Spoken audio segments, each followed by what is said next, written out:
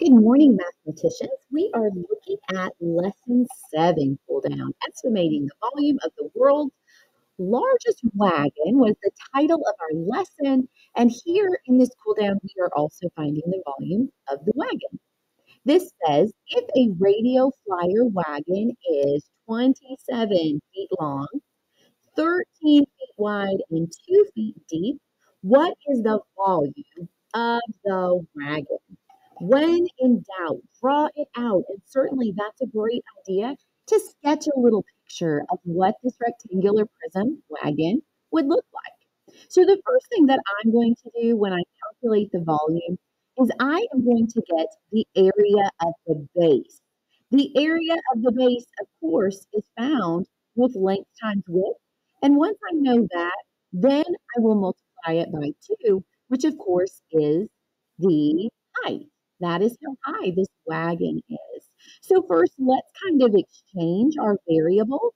The length of our wagon is 27. The width of our wagon is 13. And the height of our wagon is 2. I am going to start by finding out what would be just that very bottom layer. I'm going to find that by taking 27 and multiplying it by 13. So I'm going to start with this 3 right here. 3 times 7 is 21. Here's my 1, carry my 2. 3 times 2 is 6, plus 2 more is 8. Now I'm ready to move on to my 1, which really is the tens place. So that is why we are going to have our placeholder 0 here, and I'm going to cross off what was carried. I don't want to accidentally add that again. Now, boys and girls, anything times 1 is itself, including 27 times 1. So yes, this will be 27. We're going to add this together. 1 plus 0 is 1. 8 plus 7 is 15. Here's my 5, carry my 1. 1 plus 2 is 3. So I know that 27 times 13 is going to be 351. But now I'm going to multiply that by 2.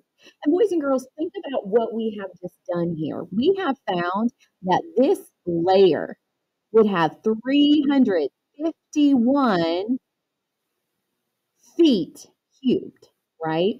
But now we have to remember that really there's going to be 2 layers of that.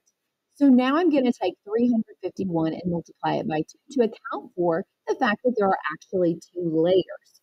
Now I can do that by adding 351 2 times or multiplying by 2. Either way, we're going to arrive at the same answer.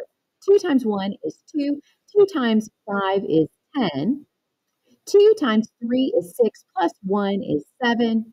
So I know now that my answer is going to be 702.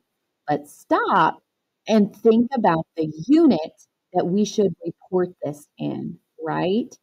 What was measured here was these numbers, the length, the width, and the height, and we measured it in a certain unit. We measured it in feet. And we remember that volume is a measure of 3 dimensions, which is why we have our 3 here to say that that is going to be feet cubed.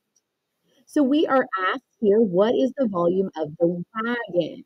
Let's write one sentence that gets back to the context of our question. So we are going to say that the volume of the wagon.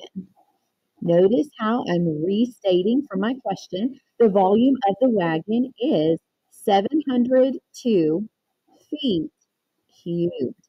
In this way, I am a thorough mathematician. I relate my number back to the actual prompt and I restate exactly what that number is in context of the situation that I was